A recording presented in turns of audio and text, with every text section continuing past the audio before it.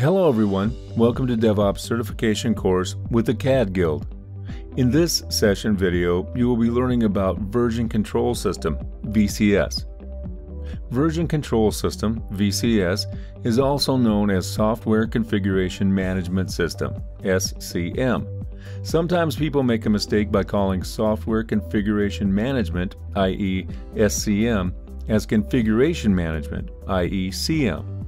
This is okay, but in DevOps it imparts a different meaning as configuration management, infrastructure as a code management, or system configuration management. Hence, it is always better to refer to version control system as either VCS or SCM systems. Let's understand what a version control system is. Let's take a scenario from the project we are working on, and the project contents are nothing but development files. Let's say that the project consists of files called AC, BC, and CC. Let us see how the work process flows if you or your team not using version control system. Let us say there are 3 developers working on the project, that is, Developer 1, Developer 2, and Developer 3, who are working soul-heartedly towards the success of the project. Let's say Developer 1 is working on Feature 1. Developer 2 is working on Feature 2, and Developer 3 is working on Feature 3, respectively. In order to implement their features, the developers will modify the project files AC, BC, and CC. Now, all the 3 files present in the network collaborate in some network location, such that all the 3 developers can access the files whenever they want. Now, let us see what developers will do. Firstly, Developer 1 copies AC, BC, and CC files from the network location to his local drive. Developer 2 also copies AC, BC, and CC file from the network location to his local drive. Developer 3 also copies AC, BC, and CC file from the network location to his local drive. Now, Developer 1 starts working on the AC file. He has made some changes and saved the file as AC1 and uploads it in the network location, such that Developer 2 and Developer 3 can see the changes that Developer 1 has made and build their changes on top of that file. In the network location, the AC file becomes AC1. Now, Developer 2 is working on the BC and CC files and made some changes to the files and named them as BC2 and CC2, and uploads his files to the network location. Both the BC and CC files in the network location becomes BC2 and CC2. Now, Developer 3 doesn't have a look at the files in the network location, and he made changes to all of his files and changed them as AC3, BC3, and CC3. Now he pushes the changes to the network location. The files in the network location will get changed to AC3, BC3, and CC3, and these are the latest files available in the network location. The changes made by Developer 1 are lost because the changes made by Developer 1 are overridden by Developer 3, because Developer 3 was not aware of the changes in AC, and there is no way to tell him. Maybe Developer 1 might have sent him an email to Developer 3 about the changes he made, but Developer 3 might have forgotten about the email, or he did not check, or he just hates Developer 1 and ignored his email. The changes made to BC2 and CC2 files are also overridden. Now Developer 2 is pretty angry because his changes are lost. This is just maybe one day event. If this happens every day, then you don't know who is working on what. What are all the changes going? What is the history of changes? Who made the changes and why they made the changes? Hence, these problems can be solved by implementing version control systems. Version control systems provide some of the following basic features. 1. Versioning. It maintains versions for the files. Suppose if there is a file called AC, and if someone made changes to this file, it becomes AC version 1. Again, if somebody makes changes to that modified file, it becomes AC version 2. All these versions are available for access. So you can still see what is there in version 1 and what is there in version 0. This is called version history. 2. History. This feature gives you the record of changed messages, like who made the changes, when did they make the changes, why did they make the changes. All these information is available in the version control system. Also, you can see the evolution of your project. 3. Backups. It also provides backups. If you have a central repository for maintaining these files with version controls and a history, then that means it is a backup place.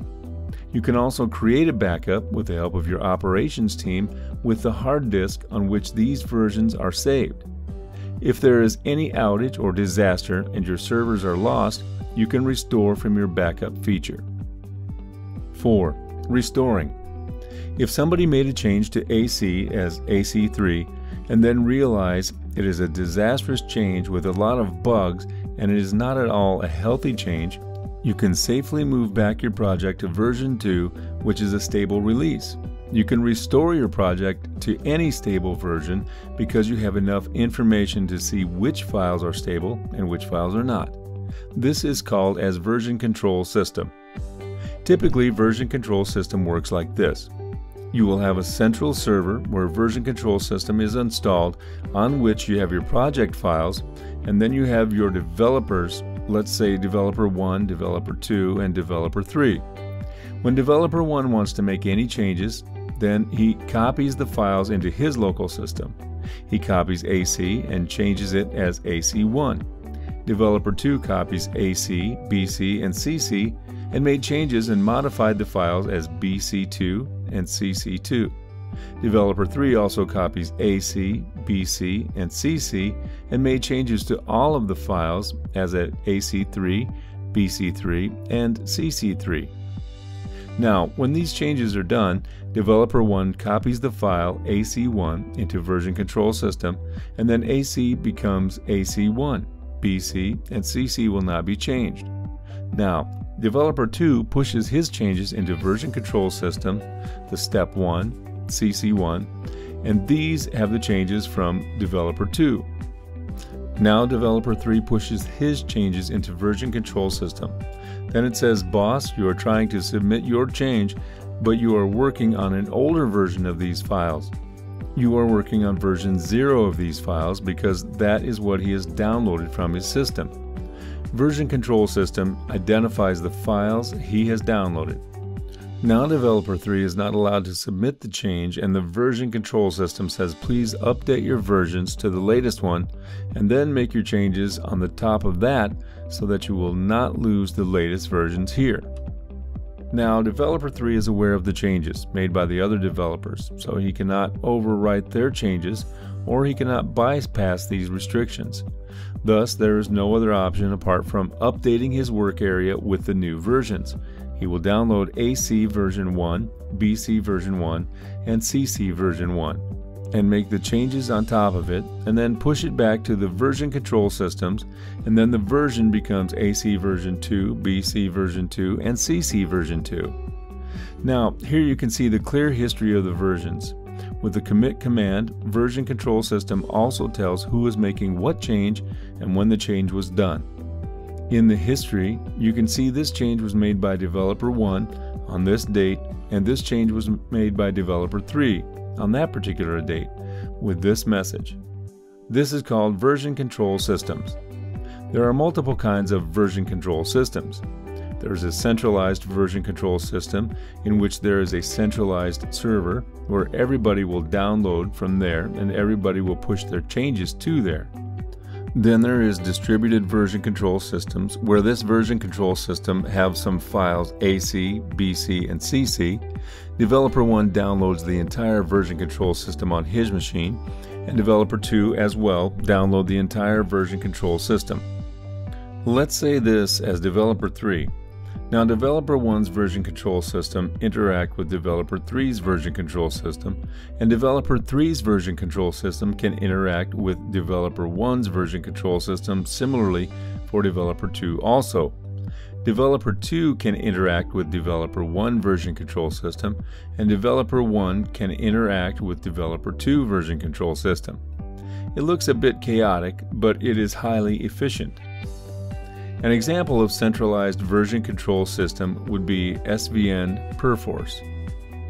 An example of distributed version control system would be Git. In our DevOps course, we are going to learn about Git architecture, and its commands. We are going to learn about Git process of the work area, staging, commit, and then push. We will also learn about remotes and see how we can run some porcelain commands. In Git, we have two kinds of commands, plumbing commands and porcelain commands. Plumbing commands are for high-level commands like commit and push. Porcelain commands are low-level commands where you actually work with Git data, garbage collection, packing the older commits, and all these come in porcelain commands. We are going to learn all these in our DevOps certification course, and also how to integrate Git with Jenkins. You will also learn how it is used in implementing our DevOps continuous integration and deployment pipeline. Thanks for watching our video. Stay tuned for more DevOps videos.